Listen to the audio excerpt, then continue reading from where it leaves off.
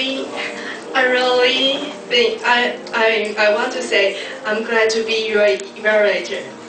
And this is my first time to listen to your speech. I am really glad to be your evaluator. And I want to tell you, I still remember the first time I see you in an English class.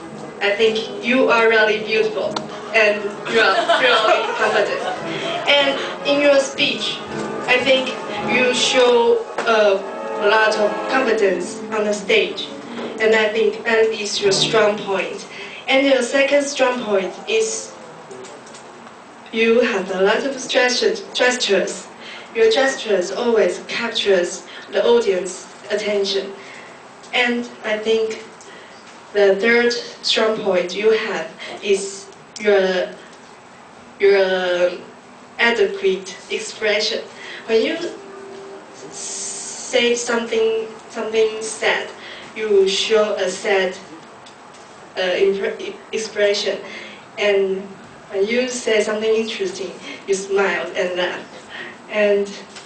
And during your speech, I know that you gain your confidence by a lot of things.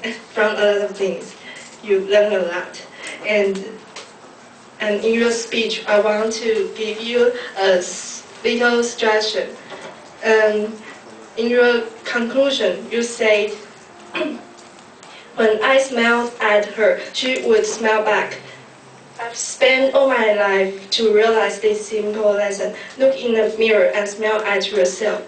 And I think perhaps you should tell your audience how to be confident to be confident. Yes, because the target of C10 speech is to inspire your audience. So I think you should inspire your audience by telling them how to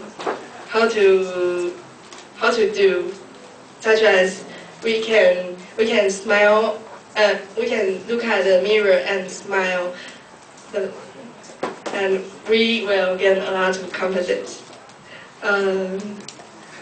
First of all, most important, I think you really have a good speech today, and you inspire us really much. Toastmaster of the Evening.